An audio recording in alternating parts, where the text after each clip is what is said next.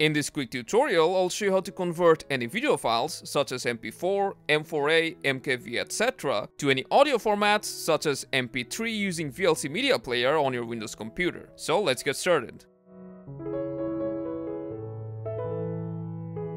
The most easy and secure way to convert any video files to audio format is by using the VLC Media Player, which has become a household name, and we can easily install that from Microsoft Store.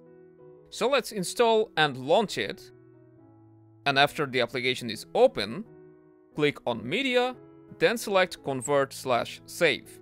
You can also press Ctrl+R to open this menu.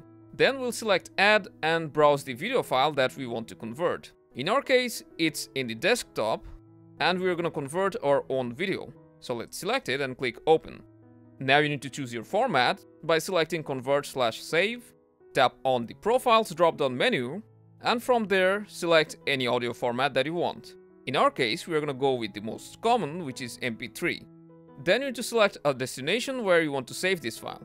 We'll select Desktop and rename it, and add MP3 at the end. Then hit Save, and click Start.